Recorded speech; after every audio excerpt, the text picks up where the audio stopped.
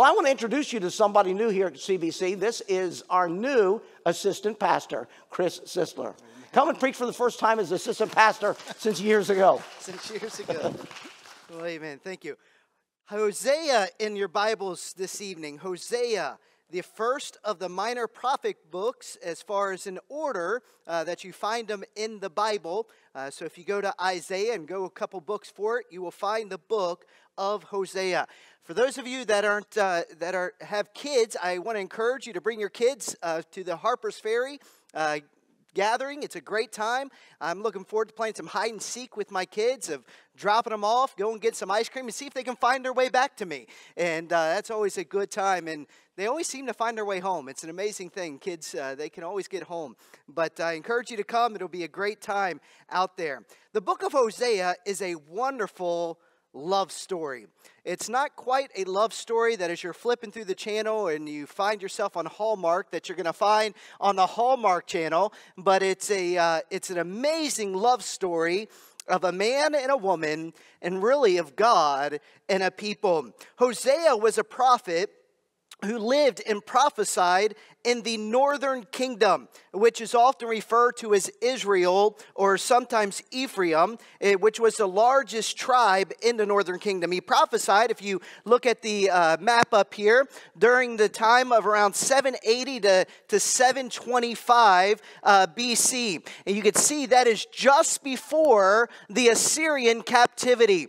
This is God's last message to the children of Israel. He has been trying to get their attention. He's been sending prophet after prophet to try to wake them up, to let them know that trouble was coming. And this is the last message that he has for the northern kingdom. And he gives this message through a story, through an illustration of a man and his family.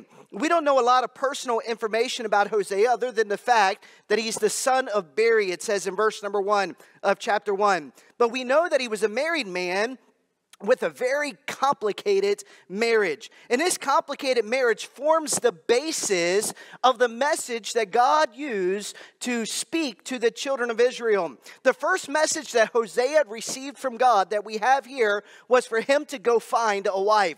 Amen. That is awesome. That's exciting. Time to get a wife. Yes, I love that part of the story.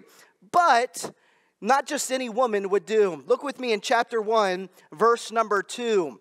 The Bible says, the beginning of the word, the Lord by Hosea, and the Lord said to Hosea, go, take unto thee a wife, amen, of whoredoms and children of whoredoms.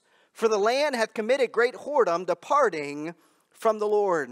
Go and take a wife from whoredoms, a prostitute. What? That doesn't sound like, when guys grow up dreaming about what kind of wife they want. That's not typically the thought that comes to mind. But that's what God tells Hosea to do. Go find a wife that was a prostitute. And God commanded her to find her. Not just find her, but to marry her. And so I'm sure this isn't the one he dreamed of marrying, but he obeyed God. So he found her, he married her, and they had 3 children together. The first son, in verse number 4, it says, and the Lord said unto him, call his name Jezreel, for yet a little while, and I will avenge the blood of Jezreel upon the house of Jehu, and will cause to cease the kingdom of the house of Israel. And it shall come to pass at that day that I will break the bow of Israel in the valley of Jezreel. Jezreel was a place in the Bible where Jezebel had Naboth killed so that her husband, King Ahab, could own his vineyard. As a result, God told Ahab and Jezebel that their blood and the blood of their children would also be shed there. Later, Jehu, a military captain, would kill King Jeroboam, the son of Ahab, and his entire family, taking the throne. And this happened in the town of the place of Jezreel. And so when Hosea prophesied when God told Hosea to name his son Jezreel, there had been 3 generations already on the throne. The 4th generation, God told Jehu that when his 4th generation came on the throne, that Israel would be punished, that his generation would be punished. 3 generations had come. This 3rd generation was going great. Life was prosperous in Israel at this time. They thought things were wonderful. There was no problem. They they had wealth, they had riches, they had prosperity. Things were going great in the land. But God had a message for them. Judgment had come. The judgment of Jezreel had come upon the land. And so it seemed unlikely from a humanistic perspective that Israel was in trouble.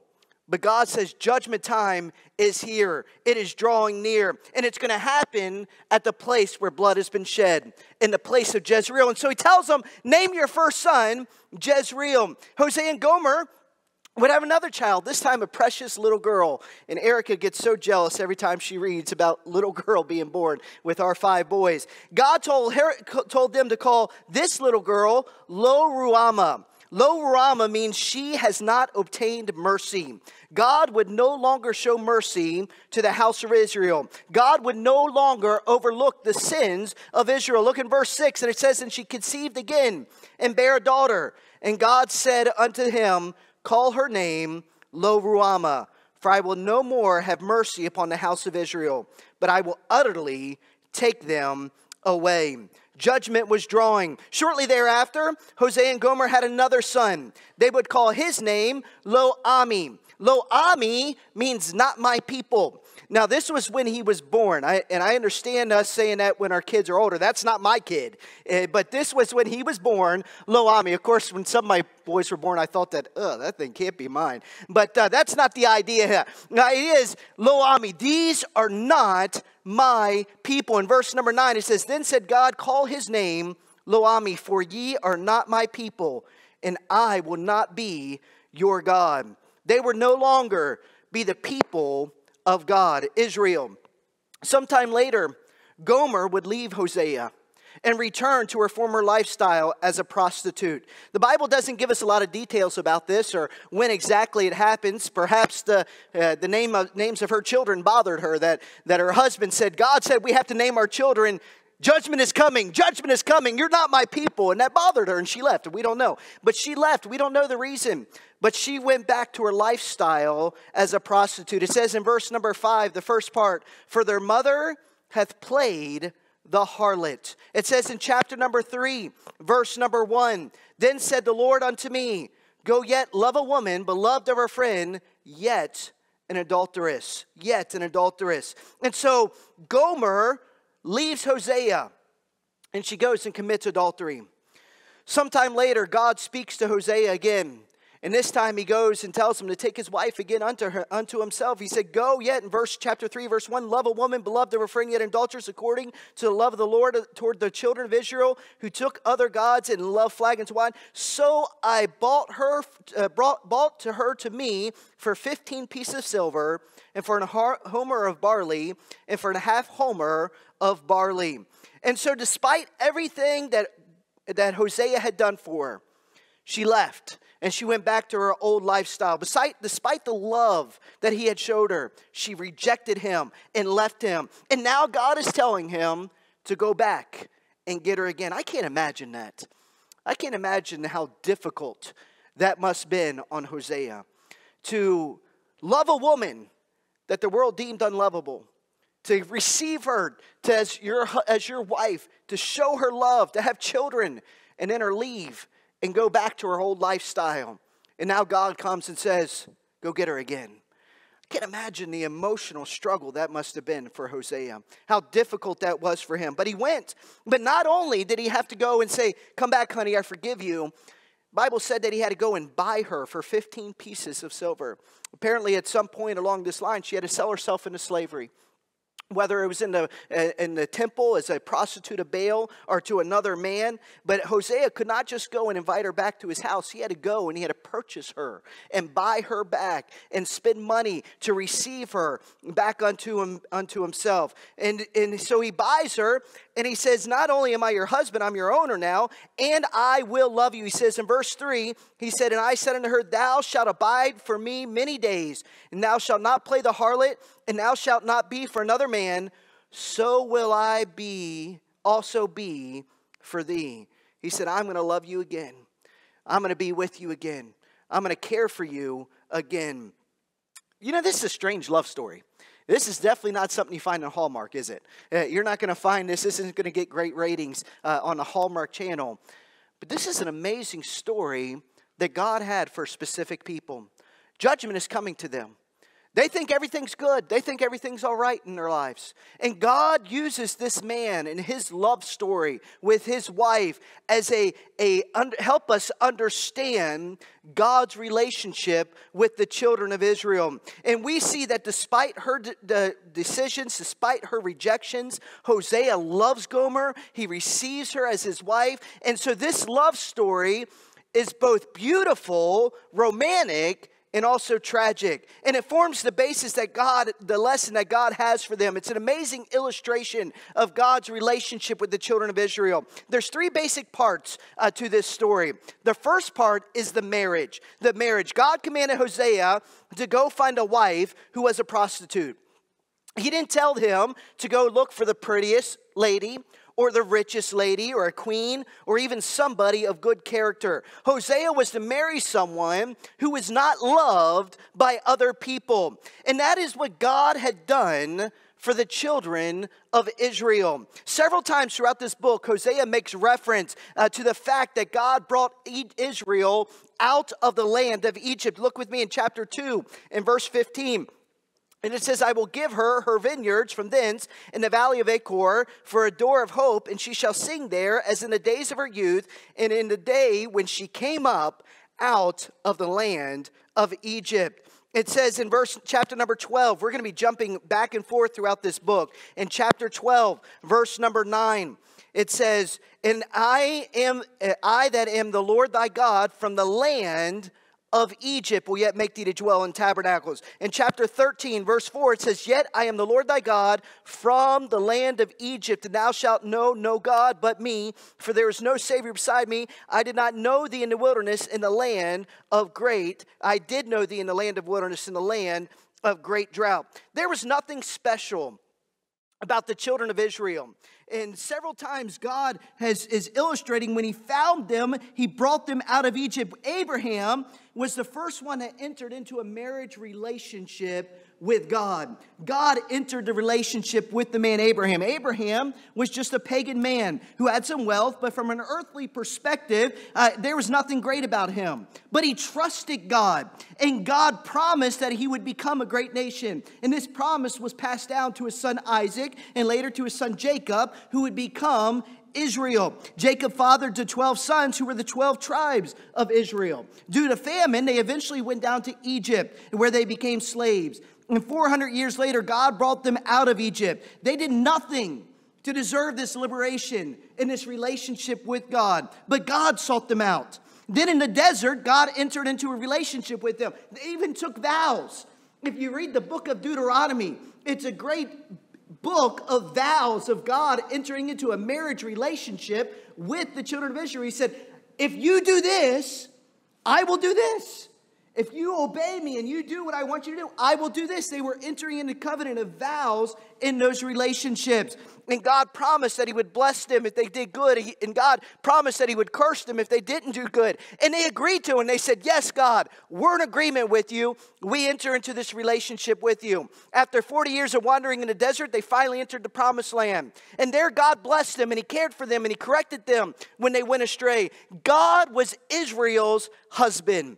He chose them when they were nothing, just like Hosea chose Gomer. There was nothing special about Israel, and yet God loved them. God cared for them, and he entered into a relationship with them. There was nothing special about Gomer, and in fact, she was one of the least likely women that any man would choose. And likewise, there was nothing special about Israel. They were slaves. Abraham wasn't a special man. Israel and Egypt wasn't a special people. However, God loved them, and God chose them. And he established a relationship with them.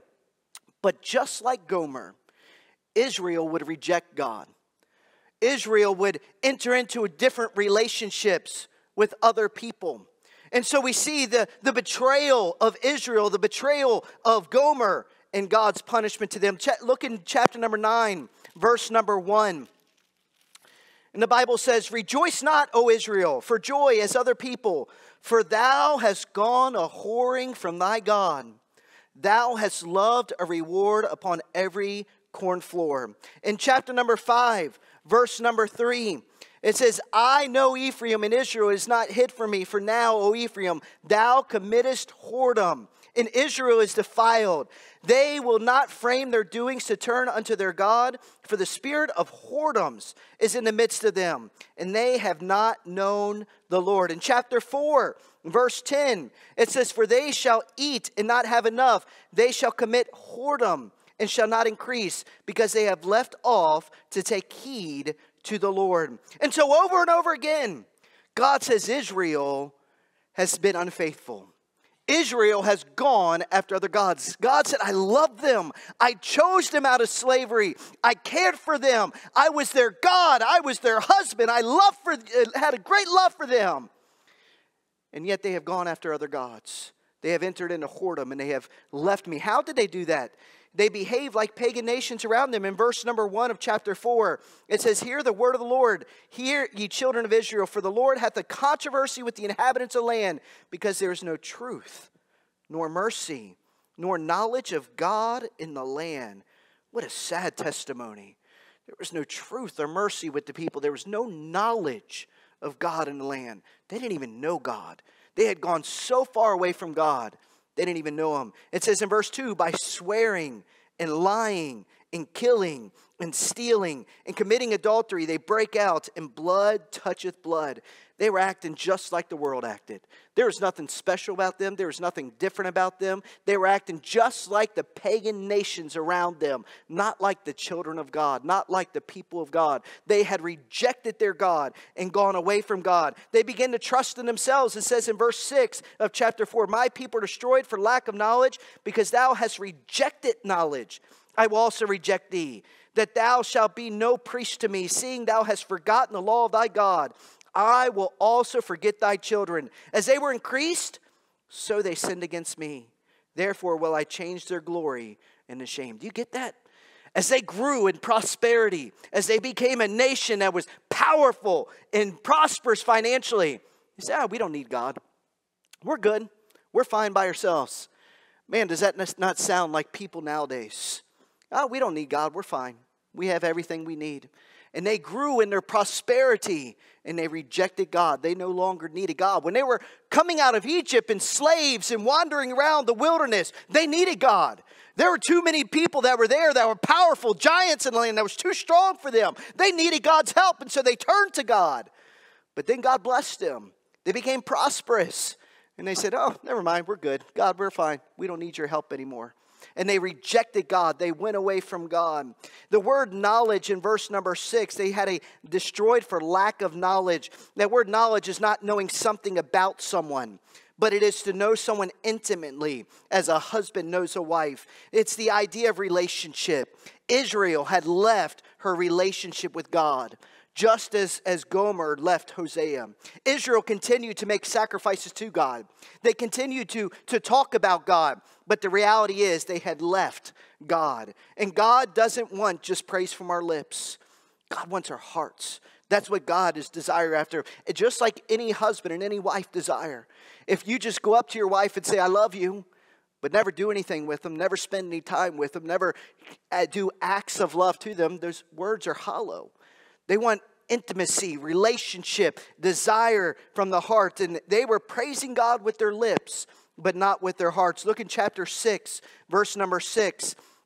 It says, for I desired mercy and not sacrifice, and the knowledge of God more than burnt offerings. But they, like men, have transgressed the covenant.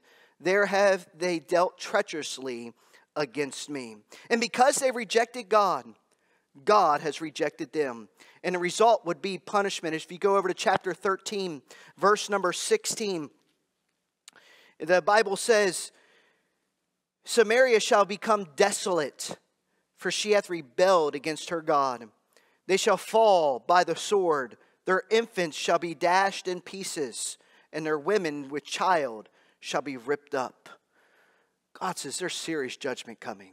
Because you rejected me, because you didn't follow me, there's judgment coming. Samaria, the northern part, the kingdom north, would go through terrible times. Idols would be torn down. They would suffer hunger. They would become scattered among the nations. They rejected God, and so God rejected them. They rejected God, and so God rejected them. They had returned back to their old lifestyle that they had lived before God had rescued them, just as Gomer had left Hosea. But just like Hosea, God is not finished with Israel. Now we see the last part, the restoration. The restoration. Remember the names of Hosea's second and third children? Lo Ruhamah and Lo Ami. Lo Ruhamah means she has not obtained mercy. Lo Ami means not my people. Look with me back in chapter 2 again, in verse number 1. Chapter 2, verse 1. The Bible says, say ye unto your brethren, Ami, and to your sisters, Ruhamah. What's different? The lo is removed. That word lo, that two-letter word lo, means not. Where it was not my people, not my children, she has not obtained mercy, now means she will obtain mercy. It now means she is my people. God's people would be forgiven. In verse 10 of chapter 1, it says, yet the number of the children of Israel shall be as the sand of the sea, which cannot be measured nor numbered. And it shall come to pass that in the place where it was said unto them, ye are not my people, there it shall be said unto them, ye are the sons of the living God.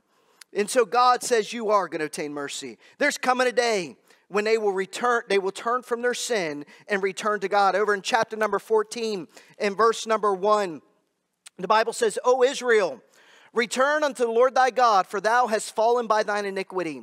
Take with you words and turn to the Lord. Say unto him, take away all iniquity and receive us graciously. So will we render the calves of our lips. Asher shall not save us. We will not ride upon the horses, neither shall we say any more to the work of our hands, ye are gods. For in thee the fatherless findeth mercy. And so they turn away from their sin. There's coming a day where Israel's going to turn away from their sin and they're going to turn back to their God, just like Gomer turned back to Hosea when he went and sought her. And when that day comes, God says in verse number 4, chapter 14, I will heal their backsliding. I will love them freely, for mine anger is turned away from him. I will be as the dew unto Israel. He shall grow as lily and cast forth his roots as Lebanon. His branches shall spread, and his beauty shall be as the olive tree, and his smell as Lebanon. They that dwell under his shadow shall return, and they shall revive as the corn and grow as the vine. The scent thereof shall be as the wine of Lebanon. Ephraim shall say, what have I to do any more with idols? I have heard him and observed him. I am like a green fir tree. From me is thy fruit found. God says, I'm going to bless them again. I'm going to be their God. I'm going to be with them. And I'm going to love them and care for them and provide for them and protect them and bless them just like I did in times past and even in a greater sense. And on that day, God will take Israel to be his wife again. It says in chapter 2, in verse number 19, it says, I will betroth thee unto me forever. Yea, I will betroth thee unto me in righteousness and in judgment and in loving kindness and mercies. I will even betroth thee unto me in faithfulness, and thou shalt know the Lord. He's going to receive them again. He's going to bless their land in verse 21. And it shall come to pass in that day, I will hear, saith the Lord, I will hear the heavens, and they shall hear the earth, and the earth shall hear the corn and the wine and the oil, and they shall hear Jezreel. And I will sow her unto me in the earth, and I will have mercy upon her that had not obtained mercy. And I will say to them which were not my people, thou art my people. And thou shalt say, thou art my God. They will no longer be Lo Ruhamah and Lo Ami, but Ruhamah and Ami. They will receive mercy and be the people of God. Just as Hosea restored the relationship with Gomer, so God will restore his relationship with his wife again in Israel. Do you see the story? Here's a man that God used, a prophet, to show, God was using them to show him his great love for them. He cared for them. And he sums it all up in chapter number 11. Chapter 11 is amazing. As you bounce around Hosea, you see this story played out in all these different verses. And it's basically under these three categories. And in chapter 11, he sums it all up and gives the whole story again. Go with me there, and this is where we'll close this evening. In chapter number 11, God, he says in verse number 1, when Israel was a child, then I loved him. and called my son out of Egypt. See, here's the marriage. He said, I loved you. I called you out of Egypt. I rescued you. I entered into a relationship with you. And they called them. So they went from them. They sacrificed unto Balaam and burnt incense to graven images. I taught Ephraim also to go, taking them by their arms. But they knew not that I healed them. I drew them with cords of a man, with bands of love. And I was to them as they that take off the yokes of their jaws. And I laid meat unto them. God said, I loved them. I cared for them. I drew them unto myself. There was nothing special about them, and I gave my love to them over and over and over again. I was drawing them unto myself. And when they received that, they didn't reciprocate it. They didn't show that same love to God as God cared for them and loved them. They rejected him and betrayed him. And as a result, God punishes them. In verse number 5, he shall not return into the land of Egypt, but the Assyrian shall be his king, because they refuse to return. And the sword shall abide on his cities, and shall consume his branches and devour them because of their own counsels. And my people are bent to backsliding from me.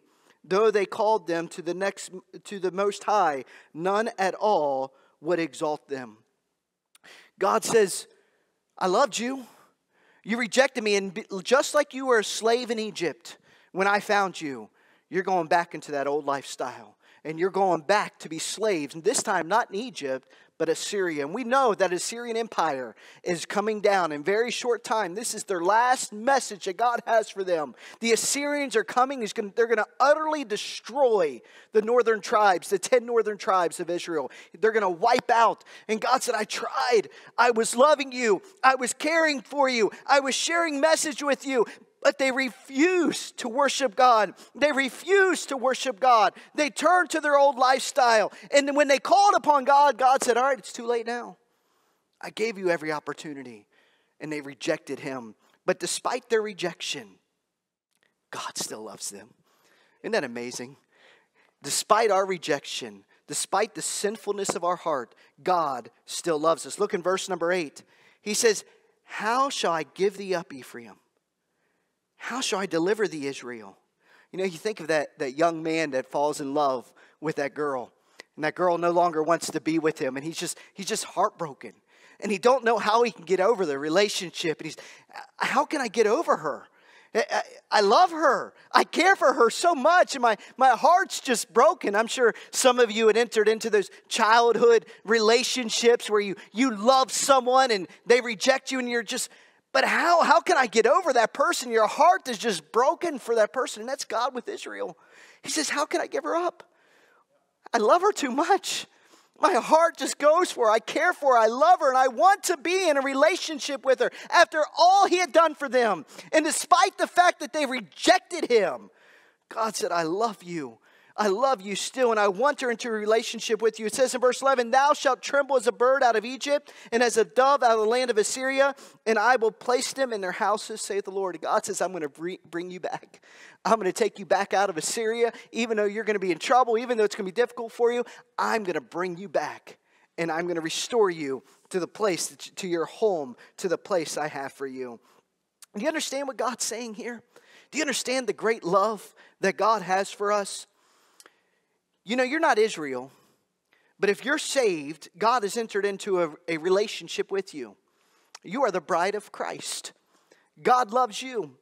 And there was nothing special about you, but God commended his love toward us, and that while we were yet sinners, Christ died for us. God didn't save us. God didn't rescue us because we're great people. We're special people, and we deserve the love of God. No, we were nobodies. We are a bunch of sinners. And yet God loved us anyhow. He cared for us so much that he died on the cross of Calvary so that we could enter into a relationship with him. However, we often, like the nation of Israel, go away from God. It says in James chapter number 4, James says, ye adulterers and adulteresses. Ye adulterers and adulteresses, know ye not that the friendship of the world is enmity with God? Whoever therefore will be a friend of the world is the enemy of God. God says, I love you. I cared for you. I rescued out of this world so you could have a new life, so you can live in holiness. And then when we reject that and we go sinning, God says, you're no different than Israel. You're like a bunch of adulterers and adulteresses who are cheating on the love of God. God says, I want that relationship with you. And we turn to our old passions and our old desires. It's like we're cheating on God. However, our beloved husband stands with open arms, ready to restore us. He continues in James chapter 4, verse 6. It says, but he giveth more grace. God gives more grace. Wherefore he saith, God resisteth the proud, but giveth grace to the humble. Submit yourselves therefore to God. Resist the devil, and he'll flee from you. Draw nigh to God, and he'll draw nigh to you. Cleanse your hands, ye sinners, and purify your hearts, ye double-minded. If we repent from our sin, and we've returned to God, just like Israel, God says, I'll restore you. God is continuously drawing us unto himself. He's loving us. He's caring for us. And he wants us to walk in relationship with him.